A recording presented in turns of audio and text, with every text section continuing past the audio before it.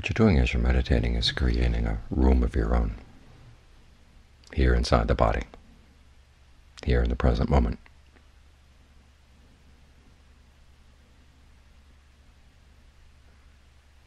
A room where you can keep your own diary and not worry about who reads it.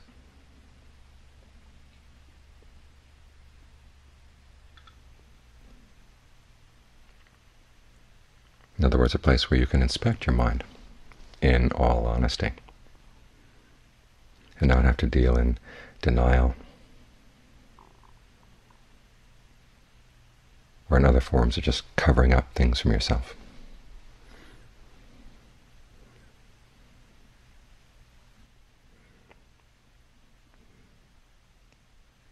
Now, to do that, there has to be a sense of comfort, a sense of ease. That's why we work with the breath, because otherwise coming into the present moment can be threatening and not a place that you would like to have as your home.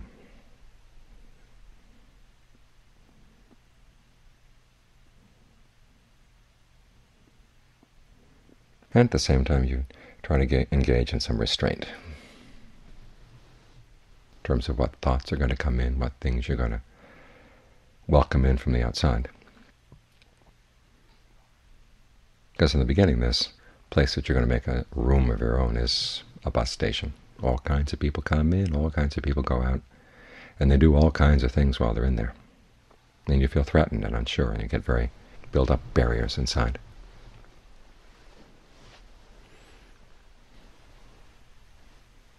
And many times those barriers are precisely the things that keep your own mind hidden from yourself. So the first thing you've got to do is close the windows, close the doors, and get everybody out.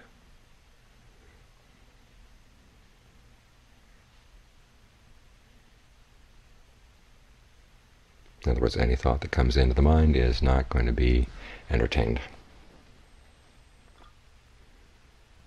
Just try to stay with the breath. Think of the breath as filling the whole body. Whatever parts of the body you find are comfortable, stay with those. See if you can begin to spread that sense of comfort into other parts of the body as well. If there's pain in your stomach, focus on your back, and pain in the back, focus on the stomach.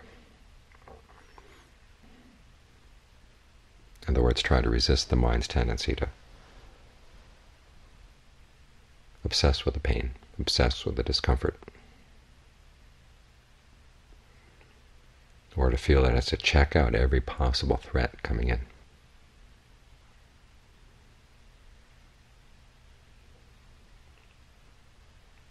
Stay with what's comfortable. Learn to see if you can maximize that sense of comfort. Sometimes just leaving it alone allows it to maximize on itself, by itself. Other times you have to work with it a little bit. Try to get familiar with what works.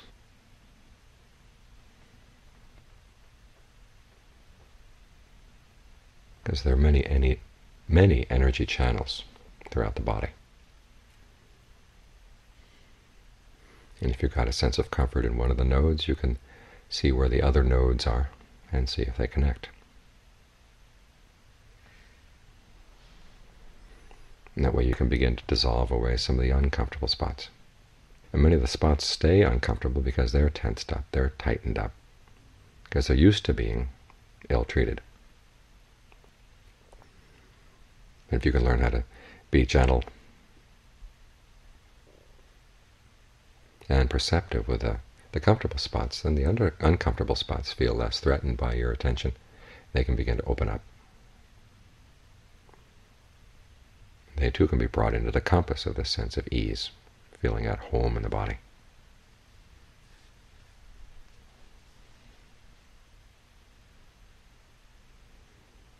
And some of your inner barriers begin to break down.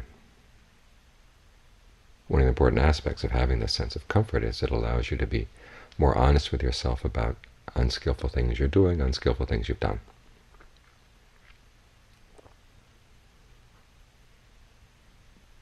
Because you can look at them with a sense of ease, with a sense of confidence that you've got a good place to stay.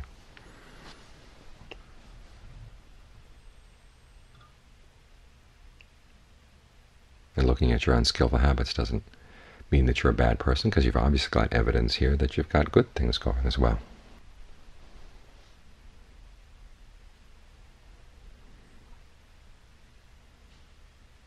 That's what's meant by pouring everything into your diary.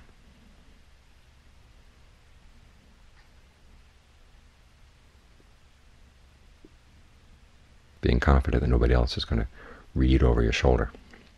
In other words, your own tendencies to get very judgmental and very negative, or very remorseful or upset. You can keep them at bay. You can be a lot more level-headed with yourself when there's a sense of well-being right here, right now.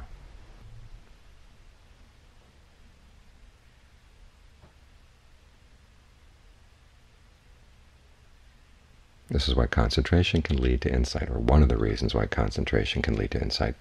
The mind is more still, so it can see things more quickly, see subtle things more easily, because its own movement is not disturbing your field of vision. And secondly, this sense of comfort allows you to deal with uncomfortable things and yet not feel a sense of being overwhelmed or threatened. If you find that something is too much for you to handle, well, you can just drop it for the time being. There is wisdom in not taking on everything all at once.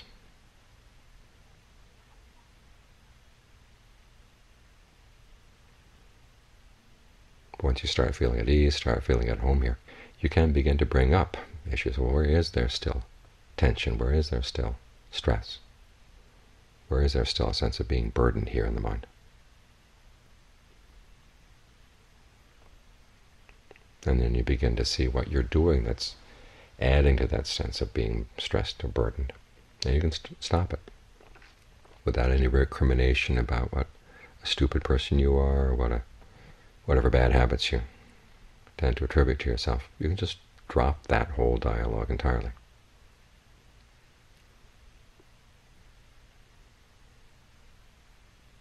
In this way, a lot of your inner barriers to insight start breaking down. Because ignorance creates walls in the mind.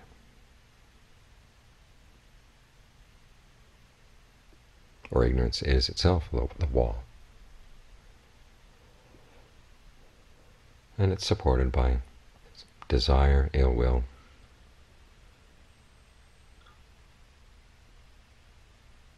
all the unskillful habits we have, of not wanting to be honest with ourselves about our intentions, or not wanting to be honest with ourselves about the results of our actions. It's when the mind is still and at ease that it can start being more honest.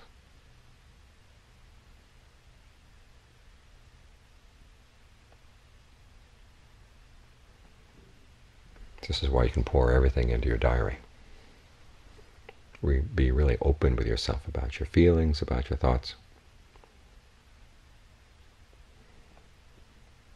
Not just for the sake of self-expression, but because you really want to see what's going on and straighten it out, so you cause less suffering to yourself.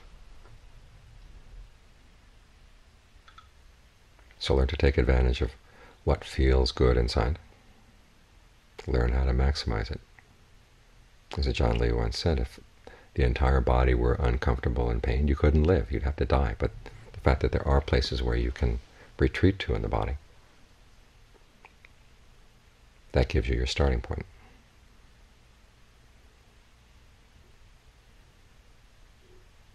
Work on fostering that, work on nourishing that sense of well-being. And then when you want to start dealing with analyzing your thoughts, understanding your motives, looking at your behavior, both in terms of what you do and say outside, and also what you're thinking to yourself inside. See that you can see things more clearly.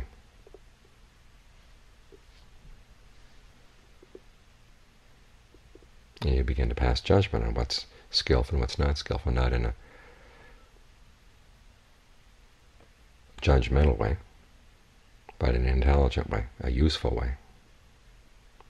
Judgmental means that you come to quick judgments without really seeing all the evidence. Using your judgment means being discriminating and wise in how you evaluate what's going on. And that allows you to change your habits, drop what's unskillful, nourish what's skillful. Generally engage in right effort.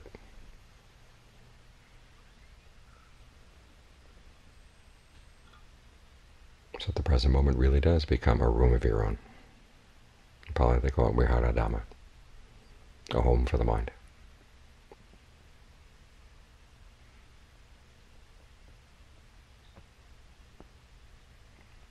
A place where, as they say, keep saying in the suttas, where you can enter and remain. In the beginning stages of the meditation, you keep having to leave it as you leave meditation, but as you get more and more skilled, you realize you can be here all the time, because the present moment is here all the time. The body is here all the time. The breath is here all the time. And you get more and more skillful at staying here, even when you're dealing with other people, taking on other activities.